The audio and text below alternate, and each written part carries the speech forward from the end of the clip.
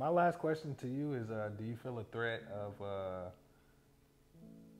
ex-players? Oh yeah, I knew you were gonna go there. When you said threat, first thing I thought of was like ex-players for sure.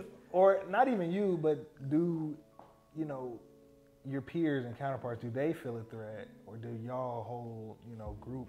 Do y'all feel a threat of that?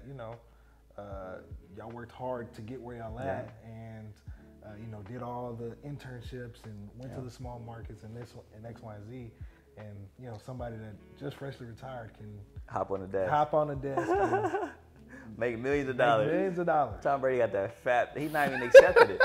Like he's not even doing it. Like he got a multi-million-dollar contract just waiting for him whenever he feels like going to the desk. Yeah. Yeah.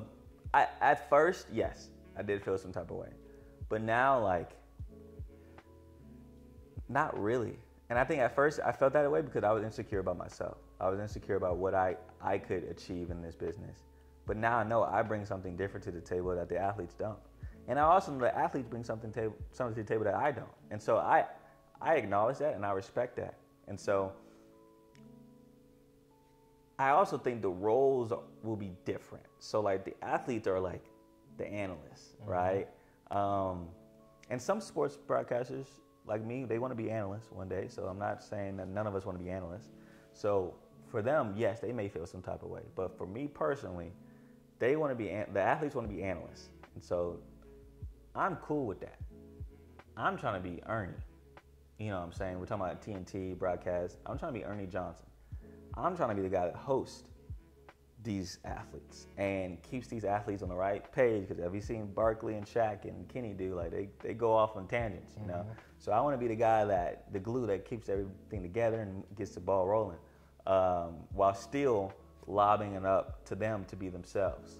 And so I'm cool with athletes. I'm an athlete guy in this business, and so they work their butt off to make it to the pros, to be great. Because most of these former athletes that are analysts are Hall of Famers. So it's like you got to put respect to that. Like they were not only pros, but they were pros, the pros. You know what I'm saying? Like they were on a whole nother level.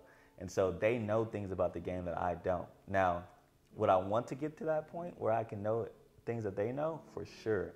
But I'm not going to sit here and pretend like I know exactly or the same amount of things about that certain sport than that person does. Right. And so they bring a new thing to the table. But I also think I bring something new too. So it's kind of like we can be great together. Yeah, you know. You gotta have a Skip and Shannon. Yeah, you gotta have a Skip and Shannon. You know what I'm saying? Calling out how you were JV in high school. Like, just don't pull that card on me, bro. Like as long as you don't pull that card, like don't come at me about my like accolades athletically. We're good, bro. But like when you start attacking me as an athlete, I'm like okay, cool. Like you got it, bro. Come on, I'm gonna say. Right. You know, you didn't win a chip. Cool, dude. Like, not that big of a heart. But then you gonna hurt somebody's feelings, bro. I'm not trying to hurt nobody's feelings. I'm just trying to be that guy, bro. This guy is still 6'9".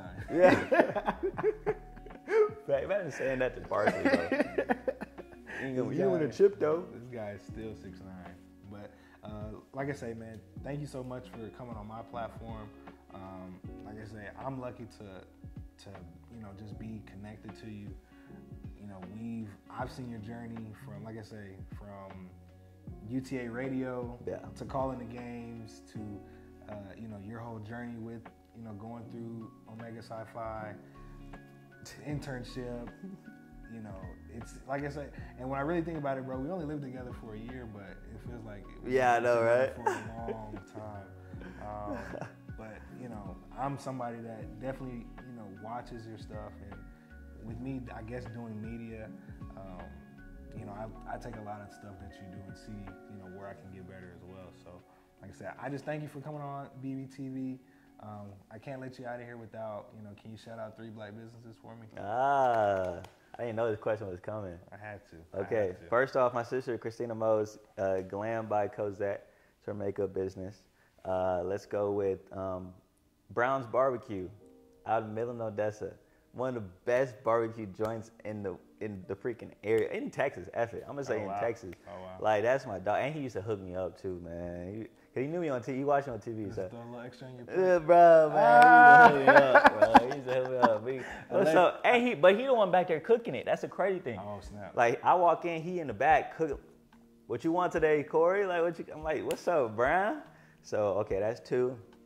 Let me try to get one more in there. Let me think. Trying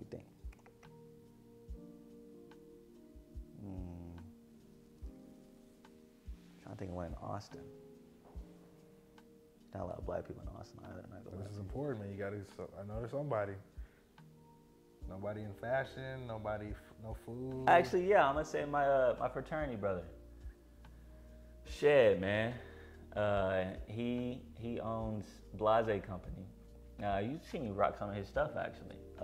Man, dope fashion. Look up Blase Company on IG. He's actually been in a couple stores so far. His brand is growing a lot. I remember when he first started, but now, man, he has tons and tons of orders. Fashion. Thank you, said fashion, bro. I rock his stuff, especially that the little jumpsuit I got, the teal one. Oh, that was crazy. Hard. That was crazy. That was hard. So yeah, Shed, man. Shout out to the bros. So yeah.